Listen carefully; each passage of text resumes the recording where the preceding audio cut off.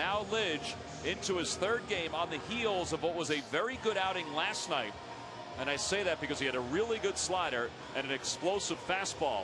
And he's on with the go-ahead run in scoring position and nobody out here in the top of the ninth. The 0-1 from Lidge. Slider chopped toward third. Howard's got it, steps on first. That's the only play he has.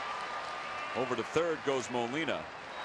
The 0-2 pitch. Swing and a miss. He got him with another slider. 3 straight sliders.